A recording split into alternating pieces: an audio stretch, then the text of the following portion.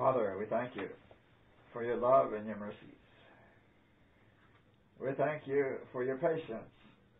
And we pray as we discuss your word and the spirit of prophecy that we may understand what it takes to break through to carnal hearts. Help us to remember that we once did not understand very much. Even now, we're still groping so that you can teach us. Bless us as we see more clearly the issues for today and how to be a faithful child. We thank you in Jesus' precious name.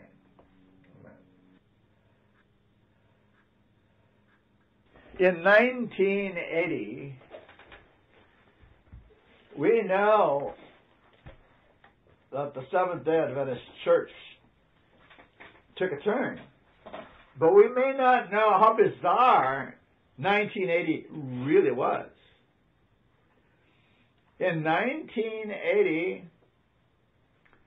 the General Conference in session, we know, voted 28 fundamental beliefs. For the first time in the history of this church, we officially made some pronouncements. The most obvious one we've been dealing with is about the Trinity. This church never before that officially accepted the Trinity, but in 1980 they did it. There are a couple other things we have not talked about. The atonement. The atonement language was changed. Another one was the creation of the earth. 6 days is mentioned, but not a literal 6 days. I don't want to go through the list, but there are things that were changed, and this church has never been the same since 1980. They took the two-apartment language of the sanctuary out. Now, the reason I'm mentioning this is because in that very same year, within months, they fired Desmond Ford for preaching those things. Now, isn't that strange? They fired him for teaching those things, and then they made them official. So what did that do? That ensured that all the teachers and the ministers in this denomination would eventually become like Desmond Ford. And that's where we are today. Our men do not hold the spirit of prophecy like the first church did. They don't hold it that way. As a matter of fact, they think the pioneers were somebody to ignore. These are things that Ford believed. And the list goes on. But 1980 did that. Now, I happened to have been in a place one time where some people asked me to speak on 1844 from the Bible. I said I would do that. Then they called back later and said, well, we have invited Desmond Ford to give the other side. And I said, what other side? All right, you can invite anybody you want. It's your meeting. But all I'm going to do is present 1844 from the Bible. That's all I plan to do. They said, okay. So then a few weeks later, they called again and says, well, we have invited Smuts Van Rooyen. Ford did not want to come without him. I said, well, now wait a minute. What are you setting up here? Are we still talking about I will present and David will present? He said, well, no, that's not quite fair. You and them. I said, what do you have in mind? We're going to invite Bill Shea also. So that's two of you and two of them. I said, this is no longer a simple little talk. You're setting up a contest. I don't think I want to do this. And they said, well, this is what's set up, and we've already arranged some of it, so that's where we are. So they called back, and I said, well, look, I'm not going to back away from presenting. I'm not going to get into a debating spirit. I don't believe in that stuff. I will present. We'll see how it goes. They said, okay. So they set it up. Well, after that meeting, Desmond Ford and I had a little private talk. And one of the things he said was, Jesus is not in a Christian. And I looked at him, and I was flabbergasted that this intellectual, this scholar that shook the church, could say, Jesus is not in a Christian. So we didn't have very much to say to each other after that. I just asked him a couple of questions about the Spirit, and he didn't respond at all. He just let it go. I knew at that time that he didn't know the truth about Adventism. It was so obvious. So it didn't bother me a lot that he said that. Okay? This Seventh-day Adventist professor that had been fired by the church. So I let it go. I had seen the track of the serpent. And as your life goes on, and you're having experiences and different things happen, I became deaf. In Volume 1, Sermons and Talks. No, I'm sorry. It's Sons and Daughters 283. I woke up in the middle of the night last night, and I scribbled a couple things on a little card here. And I took it, but the Lord wants us to talk about this today, so that's what we're doing. Sons and Daughters, page 283. She says, we must learn to see, not only with our eyes, but with our brain. Okay? Well, when I went deaf, I took that to mean I should learn to hear with my brain. I can't hear with my ears anymore. So I must learn how to hear with my ears. And I have learned to do that. And I have learned that that's absolutely necessary. It's the only way I can know what any of you are saying unless you write something. I must be able to hear you with my ears. You can't read words. You have to hear them. Okay? So a deaf person deals with deafness that way. They hear without ears. Now, the reason I'm mentioning that is because just recently I heard the hiss of the snake, the serpent.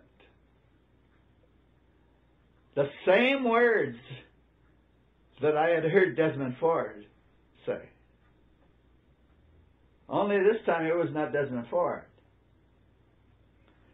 I received a mail this week, and I would like to read just a few of the words here. This person was asking,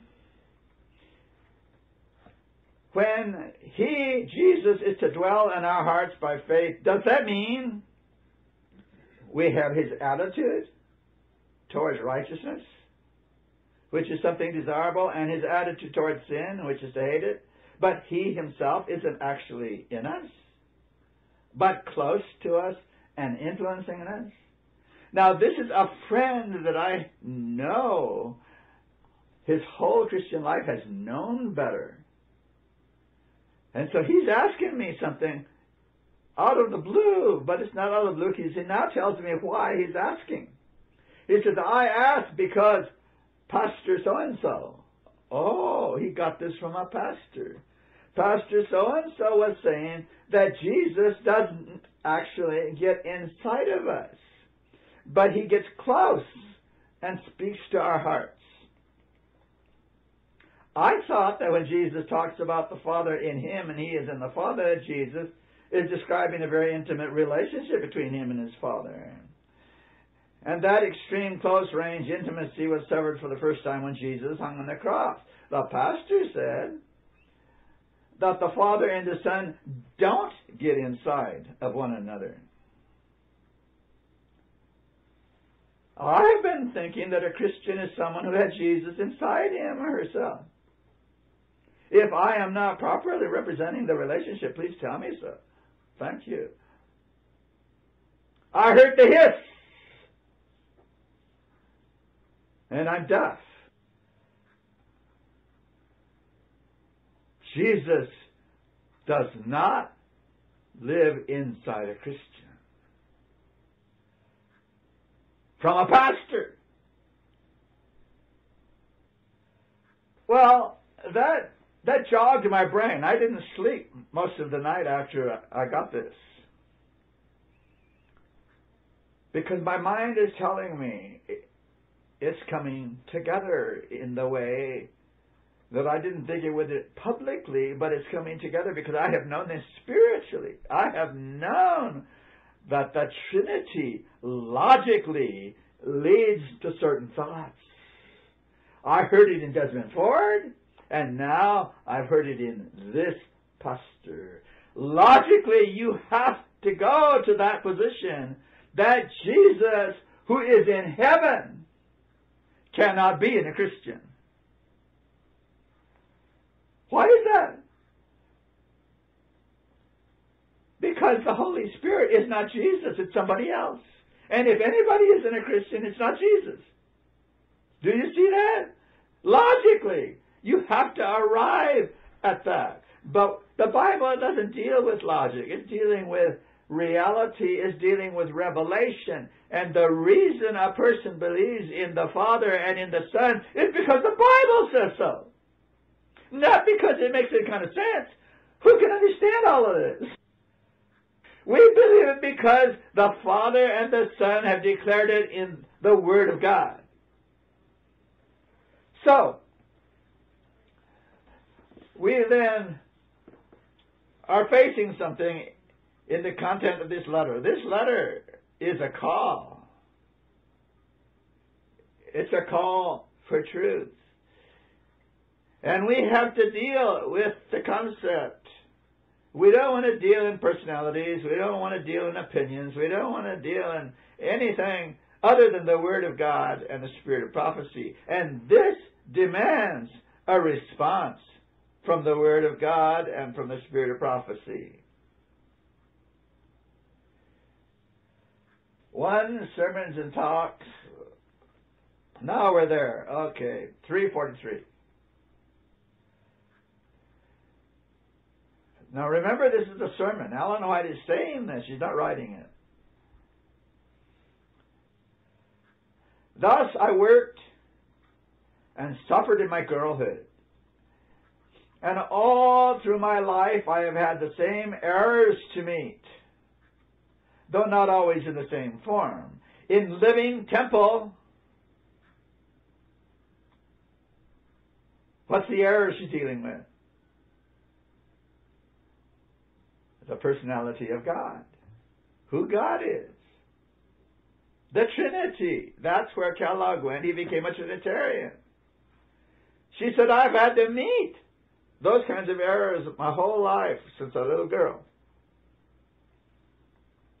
In Living Temple, the assertion is made that God is in the flower, in the leaf, in the sinner.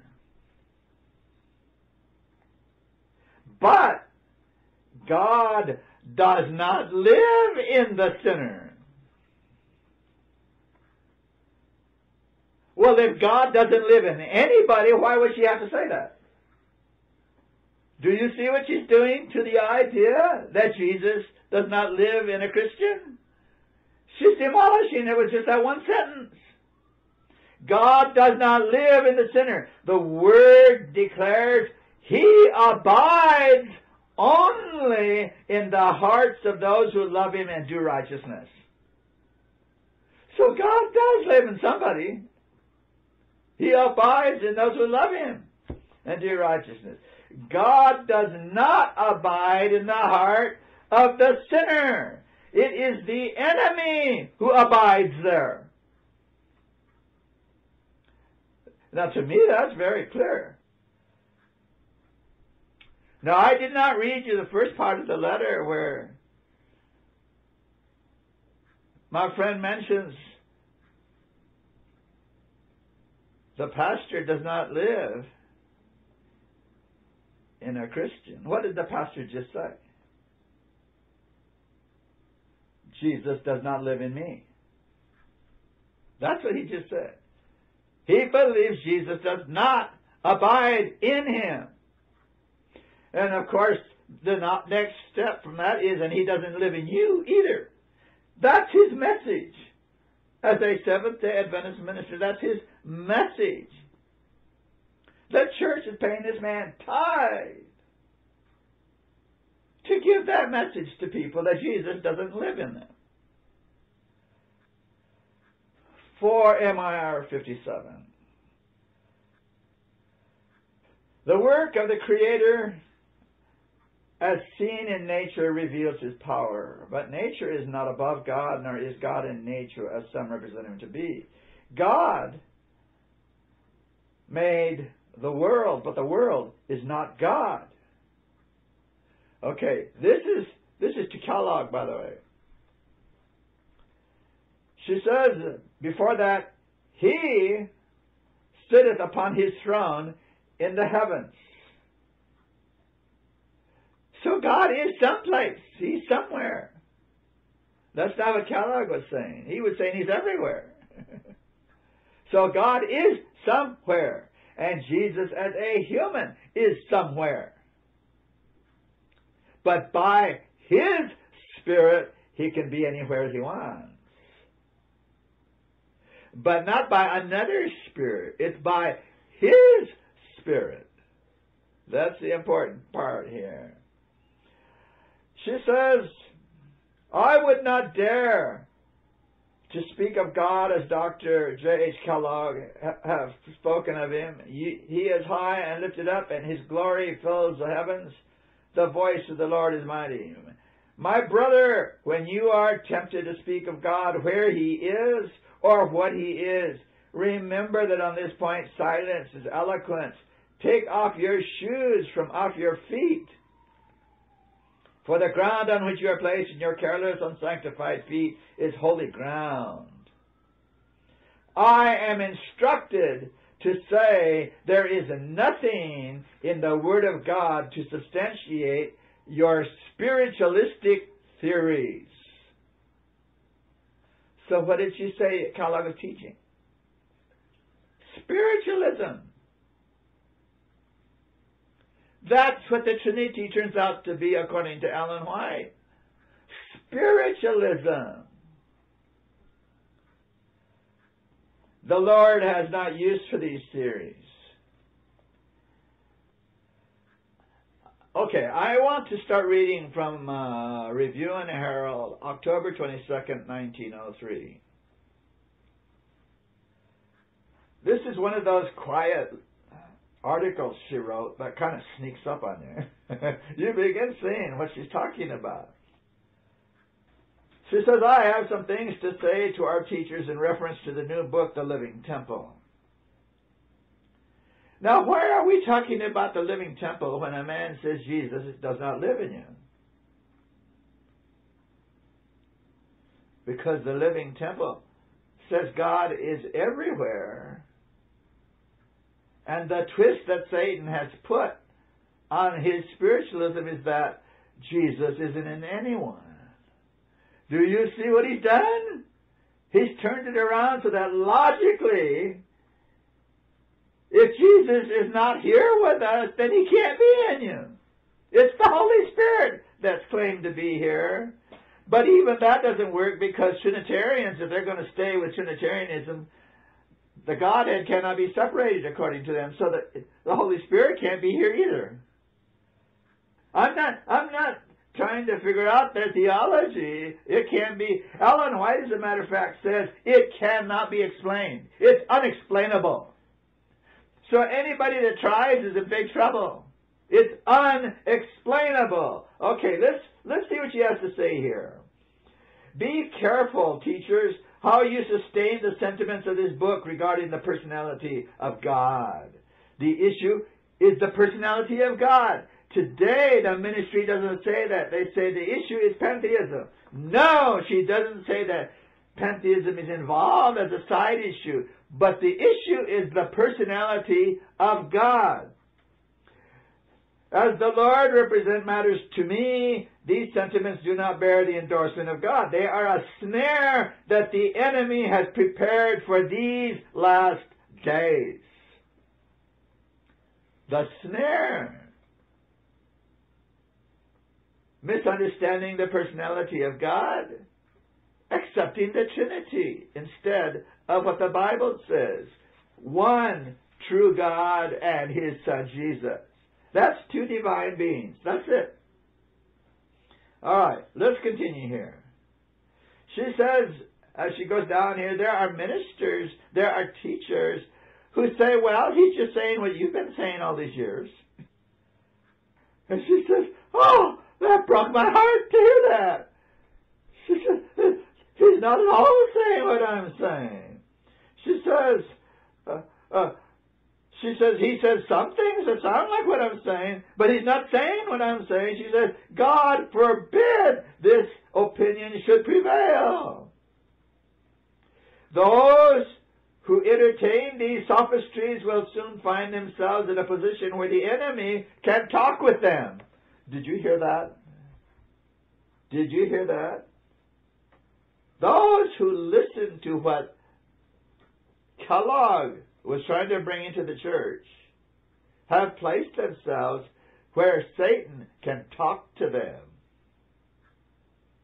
because they're believing Satan's lies. They're not in the Bible. In visions of the night, this matter was clearly presented to me. Before a large number, one of authority was speaking. He said, if the suppositions and statements found in this book were essential, if these statements were pure provender, thoroughly windowed from the chaff, there would be some decided mention of them in the revelation given by Christ to John. Now you think about that for just a moment, that little sentence. That if what Kellogg was presenting, because he now believed in the Trinity and he was saying God was in everything, where is the mention of it in the book of Revelation? She says if that was necessary for us to know, Christ would have told John about it and John would have put it in the Revelation. Well, I think you should invite anybody who believes in the Trinity that you bumped into to show you that in the book of Revelation, because Ellen White said it should be in the book of Revelation. Before that, she said that we are on safe ground discarding anything that Jesus did not teach. What did Jesus teach it? Did he say 1 + 1 + 1 = 1? I've never found it. We can discard it. Get rid of it. Ellen White said it's safe to do that. The instruction that he gave is found in the book of Revelation. Now, she begins to quote it. I did not expect her to do that, but now after having said that, she's going to tell us what's in the book of Revelation, according to what God has revealed to her. Here she goes. Chapter 1. The revelation of Jesus Christ, which God gave unto him to show unto his servants things. And she quotes the whole thing. But I want you to notice the revelation did not come from Jesus. That's what everybody teaches. She says this is the revelation which God gave to Christ to give. So it's the same story as the whole New Testament. Whatever Jesus has, he got from the Father. The Father gave Jesus a revelation to give to his servants. Okay. Our instructor presented the solemn messages that have been given in their order in Revelation. In their order. We're not going to study that today, but that's very important. The order is important. All through the book, The Living Temple, passages of Scripture are used, but in many instances, these passages are used in such a way that the right interpretation is not given to them. The message for this time is not the temple of the Lord, the temple of the Lord, the temple of the Lord are we. What did she just say? Kellogg is telling you, Seventh-day Adventists, you're the temple. We are not the temple of the Lord. Why did she say that? Because we as a people are not doing what God said to do, what to do. Jesus does not live in a sinner. That's what she said before. But he does live in Christians. There are those whose minds will be taken up with smooth words and fair speeches. They're going to believe the pastors because it's a pastor talking. She said in her day, she saw Kellogg doing it with the physicians. She saw him doing it with some of the pastors. He especially appealed to men of science. Smooth words. Fair speeches. He says, but they can't understand them or interpret them. They just believe them because that's who said that. Satan is pleased to see the diversion of minds that should be engaged in the study of the truths that have to do with eternal reality.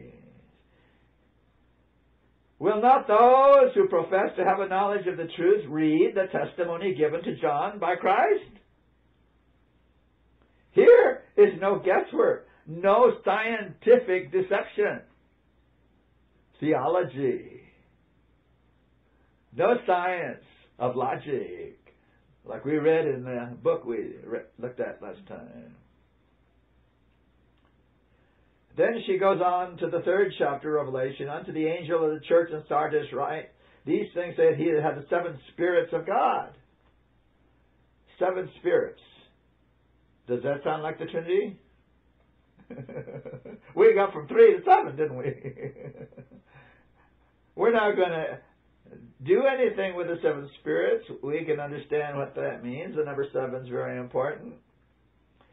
But she says, continuing reading about Sardis, and this is something we need to understand. This is for Seventh-day Adventists, even though it's to Sardis. We partake of the Reformation. It was never finished. Okay, here's the words. Remember. Do you think that's an Adventist word? Remember, therefore, how thou hast received and heard, and hold fast. What did we receive when we first became Seventh-day Adventists? The pillars. And as much as the scholars today would like to say the personality of God is not one of the pillars, we can prove it is. We can read it from Ellen White. Remember what thou hast received and heard, and hold fast. Don't let it go. Don't change the church in 1980. That's in the Bible. This is her comment. These words were spoken with such strength and force that those present seemed to be afraid and hid their faces in their hands, as if they were arraigned before the judge of all the earth. Some seemed about to faint. Well, maybe we ought to read the words to Sardis someday, because they're to Seventh-day Adventists. They're not just to the Reformation. Then the subject changed. And by the way, this is somebody reading to her from heaven. She's not making this up. She's listening and she's telling the people, this is what happened. The subject changed now, she says. Thou hast a few names even in Sardis. I'm not going to read the rest. Let's leave that right where it is. I want to move on to Philadelphia now. She says, to the angel of the church in Philadelphia. What does Philadelphia mean? Brotherly love. This is the true church of God. It's the last church of God in the Bible.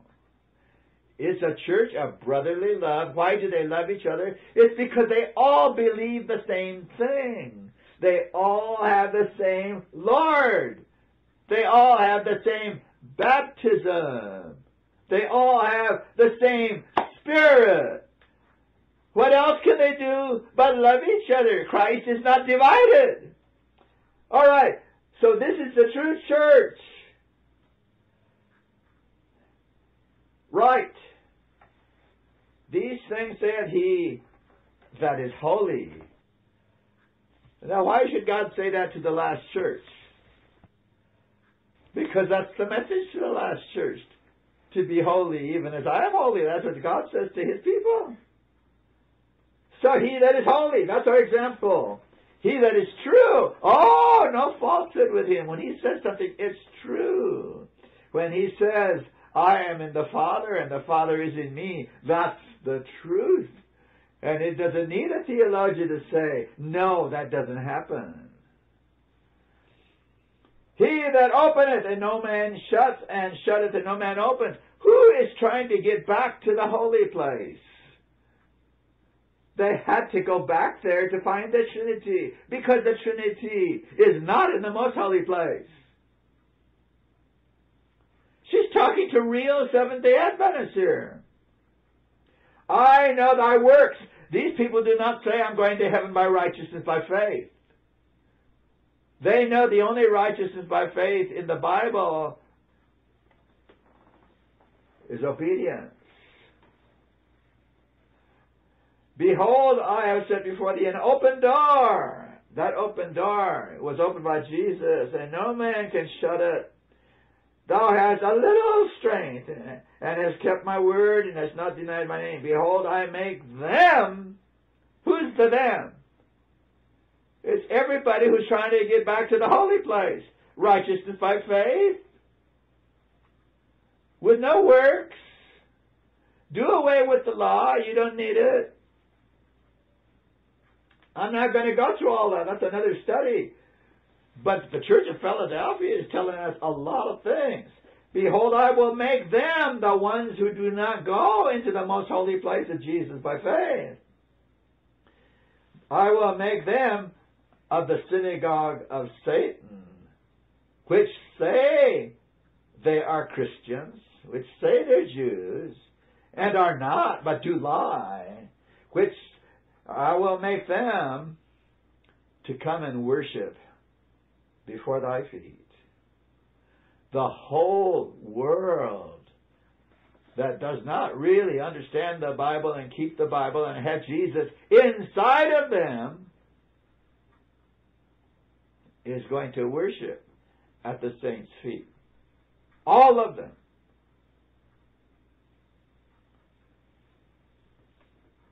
They will know that I have loved thee, because thou hast kept the word of my patience. I also will keep thee from the hour of temptation. Is that the time of Jacob's trouble? Which shall come upon all the world to try them that dwell upon the earth. Behold, I come quickly. Is that an Adventist message? Behold, I come quickly. Hold that fast which thou hast. Don't give up the pioneers, Ellen White. Don't give up Jesus. Don't give up the real Seventh-day Adventist message. That no man take thy crown. Him that overcometh. Oh, so only overcomers are going to heaven in this group. Only overcomers. Him that overcometh will I make a pillar. How can we be a pillar if we're destroyers of the pillars? Do you catch the connection here? The pillar is upholding the sanctuary. A pillar in the temple of, now listen carefully, a pillar in the temple of my God. Is that the Trinity? There is no Trinity in the book of Revelation. That's what she said. If Jesus had wanted to preach and teach something, it would have been in the book of Revelation. There is no Trinity in the book of Revelation. He says, my God, that's the Father and the Son. And he shall go no more out, and I will write upon it the name of my God, and the name of the city of my God, which is New Jerusalem, which cometh down out of heaven from my God. Is there a message here? And I will write upon him my new name. He that hath an ear, let him hear what the Spirit saith unto the churches. Notice what she says next. In these words, there is no soothsaying. What does she mean by that? No spiritualism. This is the truth. These are not the words of Satan. These are the words of God. These are the words of Jesus to his church in the book of Revelation.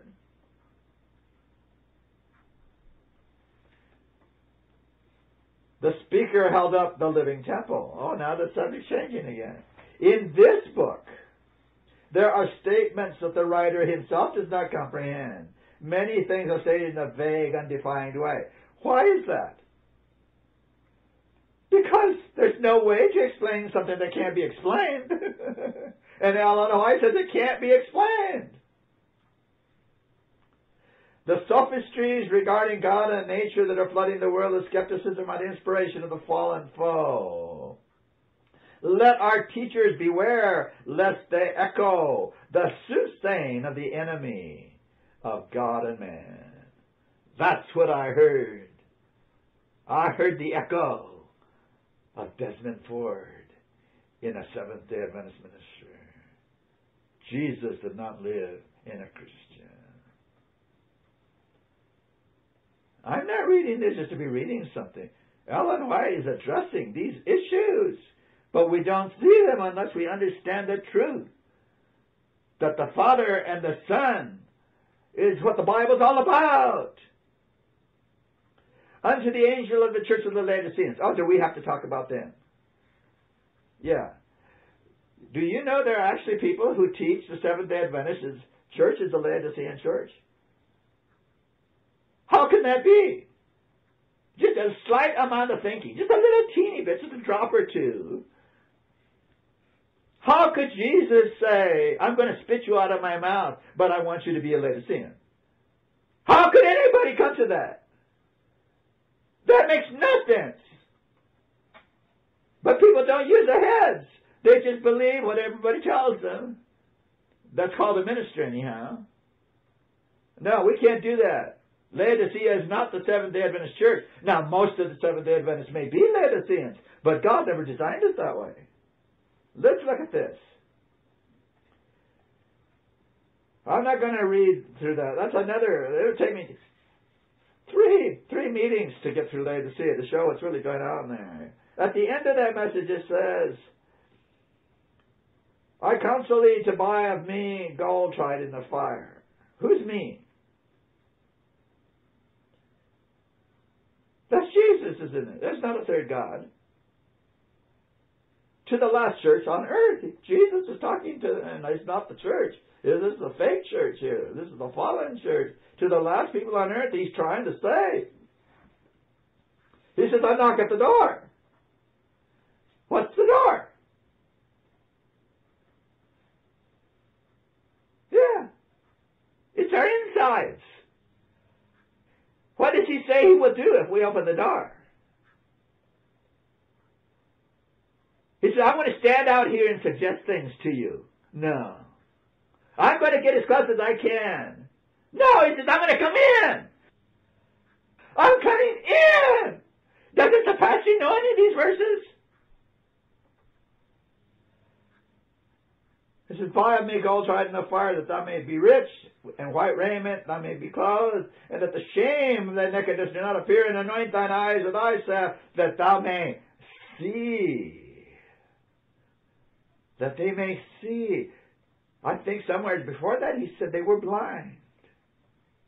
That's why they can't see. They're blind. And many times I have thought about that verse. He said, they don't know they're blind. Have you ever met a blind person that does not know he's blind? What kind of a condition is that, to be blind and not know it? Don't you think that's pretty sad? Don't you think that's pretty tragic? But Jesus says that's where the so-called Christians are in the last days before he comes back. They're blind, don't even know it. He says, I get so disgusted, I want to spit you out of my mouth. Yeah. What does that mean, spit you out of my mouth? That means he cannot take your love statements to God. He can't do that. He can't ask that you be given grace. He cannot bless your work in the Christian church. You read all of this in Volume 6 of the Testimonies, 408. Yeah, it says that. That's what to be a Laodicean is. Open the door. I will come in. Do you remember someplace over there in 1 Corinthians, the 3rd chapter?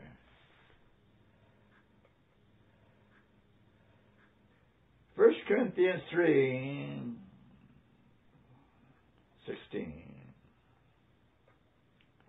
Paul says, don't you know? Don't you know? Of course, he says it in the King James language here. No, ye not. But don't you know that you are the temple of God, and that the Spirit of God dwells in you? What are we going to do with a man who doesn't know the Bible says that? And there are many, many people who listen to this man. I don't think he has said this in public yet. He's going to be in big trouble when he does. But he said it to my friend. And I think we ought to be ready to talk to people who get a little bit confused and say, well, I thought Jesus was in us. But now they're saying he isn't. We ought to remember some scriptures. Don't you know? You're the temple of God. That's what the sanctuary message is all about.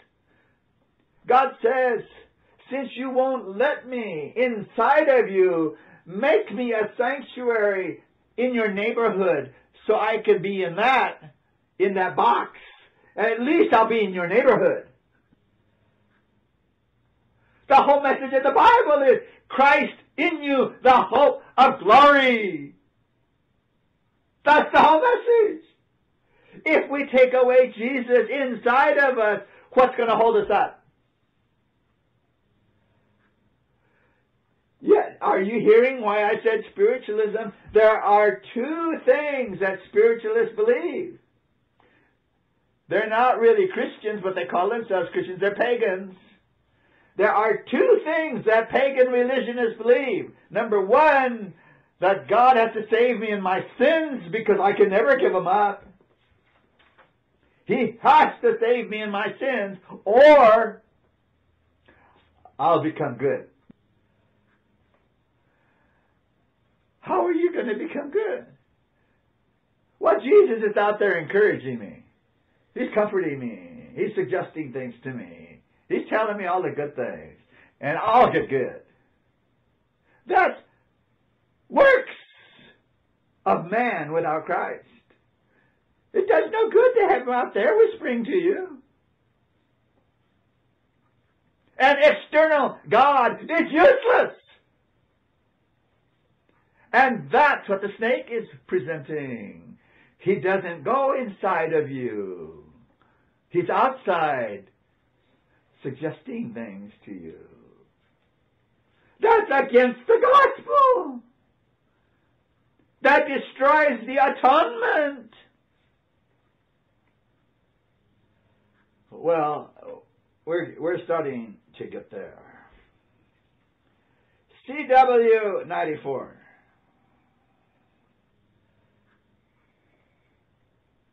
Behold your God. Those are three of my most favorite words.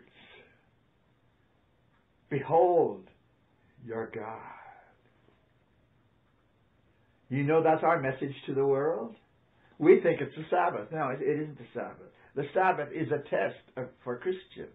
Our message to the world is, behold your God. Now, how can we tell them, behold your God, if we don't know who He is? Behold your God is the Father. When we tell people to behold the Trinity, what are they going to look at? Nobody has ever been able to visualize a three-headed God. Behold your God. Keep your eyes fixed on the Lord Jesus Christ, and by beholding him you will be changed into his likeness. Now, is Jesus our God?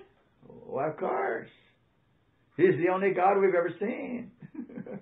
None of us have ever seen the Father, but we have seen Jesus. We've heard the voice of Jesus. Jesus is our Father. Did you know that? Yes. He's the one who physically created us. He's our Father. So all the attributes of the Father are in Jesus. We have no problem with that. The Sunday keepers are dead wrong when they say that if you say Jesus is begotten, that means he's not deity. They don't know what they're talking about. And neither do any of our scholars who say the same thing. The pioneers took care of that one a long time ago. They said, we all believe in the deity and we all believe that Jesus is begotten. We just need to go back and read their writings. Okay, so it says here, by beholding him you will be changed into his likeness. Talk not of these spiritualistic theories. Let them find no place in your mind. Don't pay attention to Kellogg and anything he's saying about the personality of God. Let them find no place in your mind. Let our papers be kept free from everything of the kind. Publish the truth. Do not publish error. Do not try to explain in regard to the personality of God. What is she talking about? You know, even when she says it out plain, people say pantheism. No, she's talking about the personality of God, who he is. Not what he is. She never goes over there. Who he is. That's what she talks about. You cannot give any further explanation than the Bible has given. Human theories regarding him are good for nothing. Do not soil your minds by studying the misleading theories of the enemy. Don't soil your mind. Yeah. She said, when people want to study the Trinity with you, you tell them, go home. I only study the truth. Yeah. Why should we study their theories? Ellen White says they're not worth anything. They're good for nothing. So now you know what to do with that paper the church gave you. Let the doctrines of present truth be put into our papers, but give no room to a repeating of erroneous theories. You know, Froome in his wonderful book said that Ellen White never used the word Trinity. He said, and he can't figure out why. He says maybe it's because it was too soon. Well, you know, she got to be pretty old. I guess it wasn't too soon after she died. Froome makes up so many strange things. Well, I don't want to get into Froome right now. Let's continue here. First selected messages 202. And I have to leave myself room to finish this. First selected messages. This is a very, very familiar page.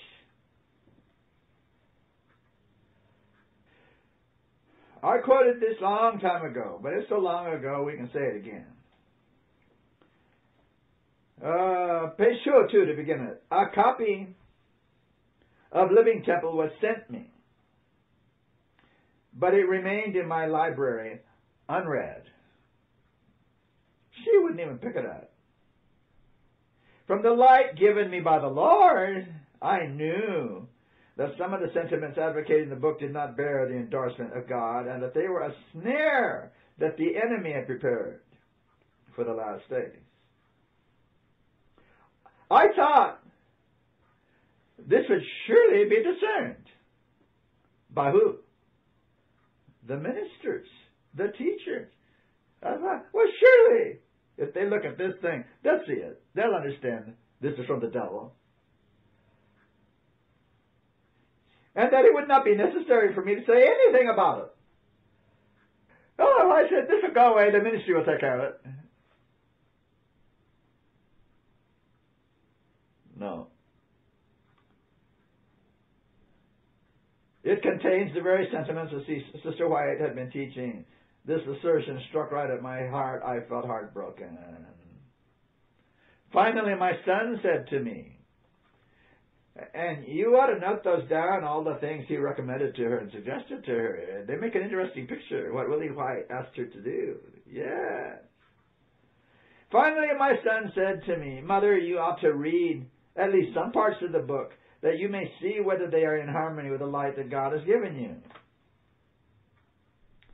He sat down beside me, and together we read the preface and most of the first chapter, and also paragraphs in other chapters. As we read, I recognized the very sentiments against which I had been bidden to speak and warning during the early days of my public labors. When I first left the state of Maine, it was to go through Vermont and Massachusetts to bear testimony against these sentiments. Living Temple contains the alpha of these series. Another place she says heresies. I knew that the Omega would follow in a little while. A little while. 4 years after she was dead. And I trembled for our people. I knew I must warn our brethren and sisters not to enter into controversy over the presence and the personality of God. What's the issue? She keeps saying it. How did all of our scholars miss it? She keeps saying it. The personality of God. The statements made in the Living Temple in regard to this point are incorrect. And she was not referring to pantheism only. She was referring to the fact that his foundation of a Trinity took him there. But she never uses the word Trinity because in her whole life it never came out of her. Why? I'll answer Frum's question for you.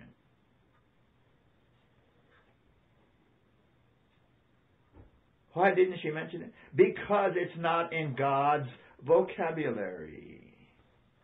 None of the prophets in the Bible ever used that word or the concept. None of the apostles ever did. Jesus never used the word. Nobody in the Bible ever used it. Ellen White never used it. God has never used the word. No one can prove he has ever used the word. It's not in his vocabulary. It's a word straight out of Satan's mind. The personality of God. Well, I'm going to have to leave it for now. I was going to try to mark it. I am compelled to speak in denial of the claim that the teachings of Living Temple can be sustained by statements from my writings. The spiritualistic theories regarding the personality of God, the spiritualistic theories sweep away the entire economy of God, of Christianity. In other words, what was being fostered by Kellogg destroyed not only Seventh-day Adventism, it destroys all of Christianity.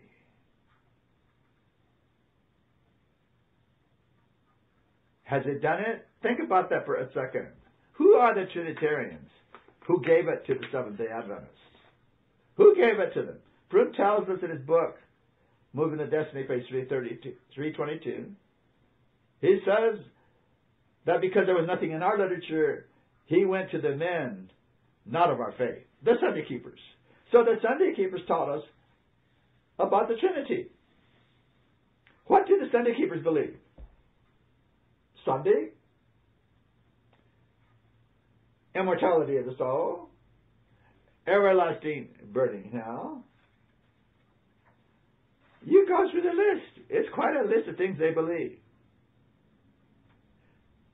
Their God, the Sunday God, is the Trinitarian God, has swept away the entire Bible from them. They don't believe anything the Bible says, even justification by faith. Their justification by faith ends right there. They have no sanctification by faith. They do not believe in the law of God. Satan has swept away the entire Christian economy from the Sunday-keeping world, and now he's working us. And that's what you just said. The spiritualistic theories that come out of the Trinity regarding the personality of God followed to their logical conclusion. Do you remember Whedon using that word? It's logical. It's not in the Bible, but it's logical. Sweep away the whole Christian economy. You just wiped out Christianity. The devil knows what he's doing.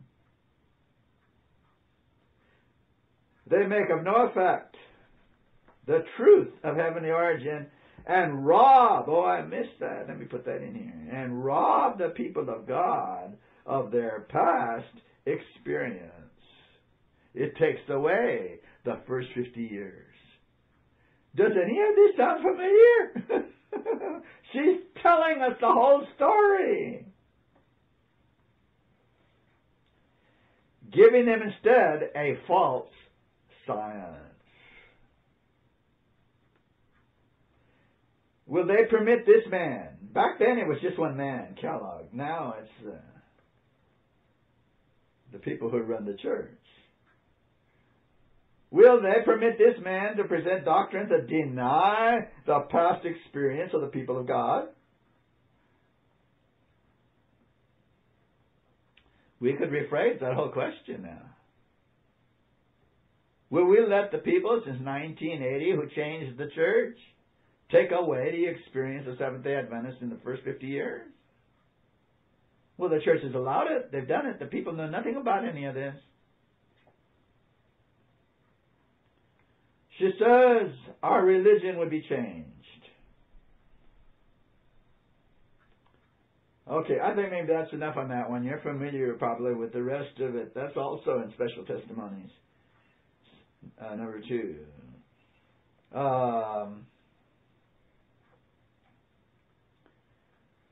Special Testimonies number 2, since I mentioned it, page 51 is where she says what Kellogg was doing is unexplainable. She says, don't even try. She says, I can't explain it. People have asked me, so I can't do it. It's unexplainable. Well, when a person tries to get you to explain the Trinity, you just tell them, it's unexplainable.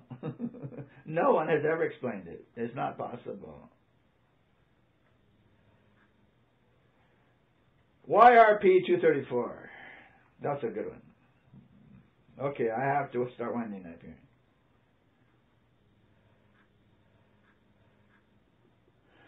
Many theories were advanced, bearing a semblance of truth, but so mingled with misinterpreted, misapplied scriptures that they led to dangerous errors. Very well do we know how every point of truth was established and the seal set upon it by the Holy Spirit of God. And all the time voices were heard, here's the truth, I have the truth, follow me. But the warnings came, go ye not after them, I have not sent them. The leadings of the Lord were marked.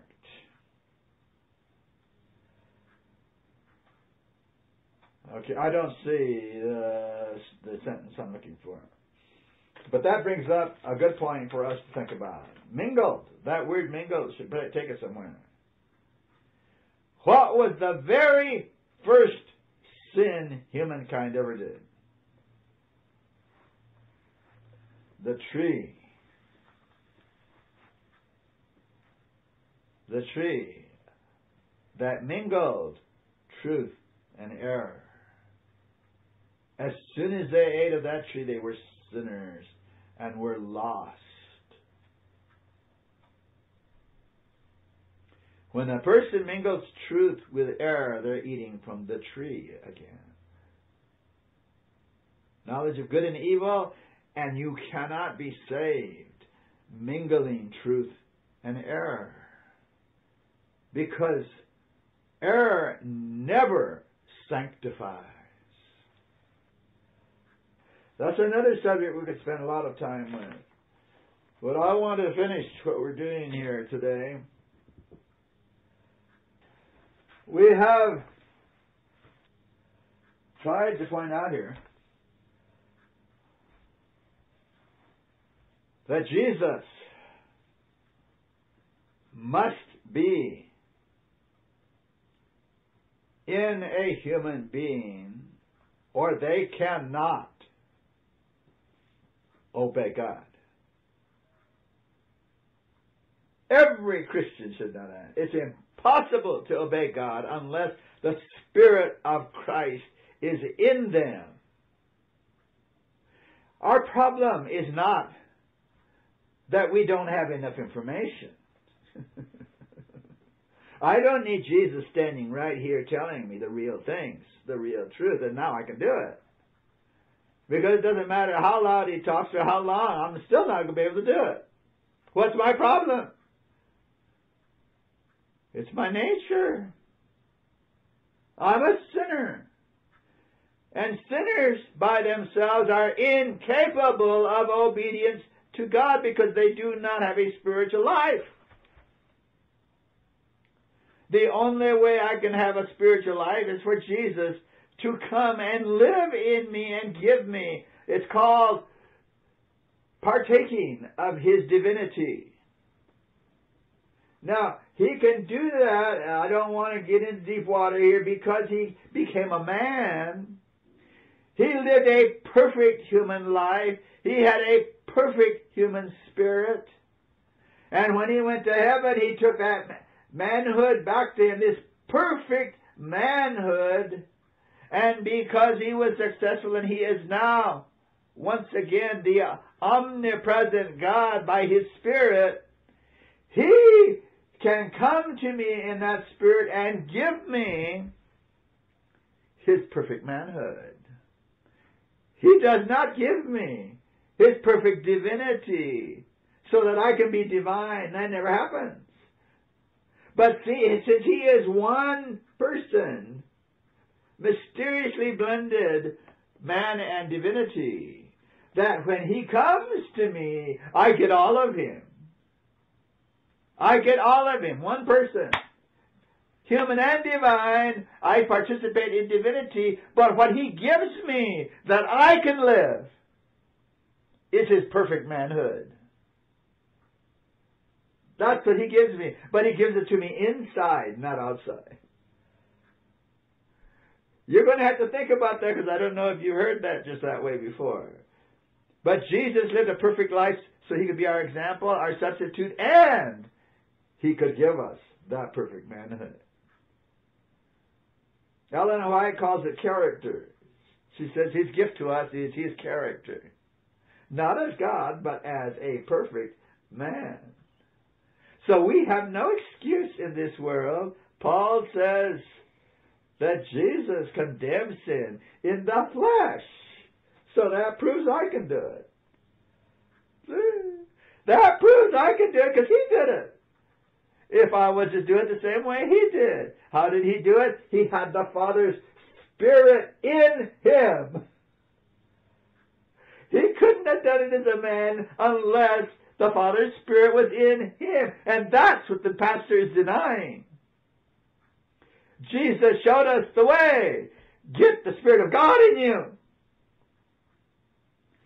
Now, there's a whole lot to this subject, but I hope you understand this far, that to say anything differently than Jesus is in you, the hope of glory, I'm crucified with Christ. Nevertheless, I live, yet not I, but Christ lives in me. Now, how did the man lose that scripture? Christ lives in me. And the life that I now live, I live by the faith. The faith. What is that? The faith of the Son of God. Keep the commandments of God and the faith of Jesus. The faith. The faith. We haven't been saying it right. Let's close with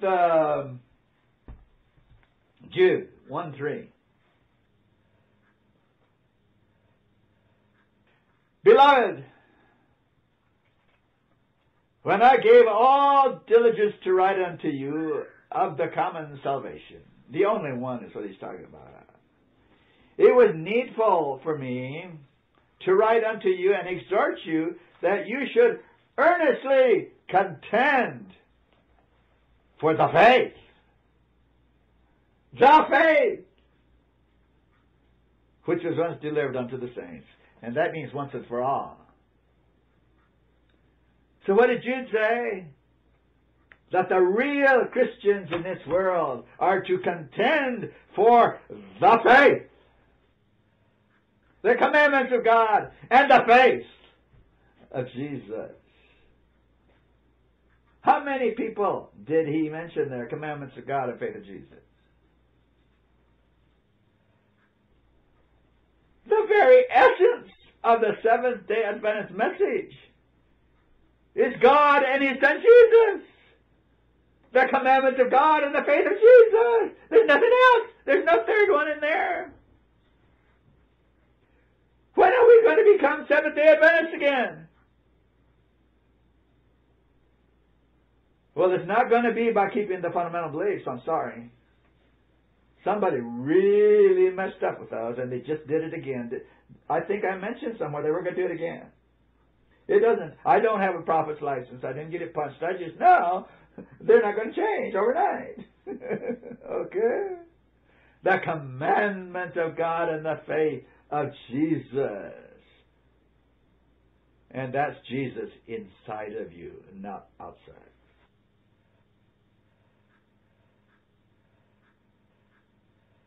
Father, we thank you for your word. We hardly touched the spirit of prophecy today. There's so much in the spirit of prophecy on this subject. It's impossible not to see this in the spirit of prophecy. Bless us as this becomes more and more real to us, and let us be in a place where we can help other people. The confusion is mounting.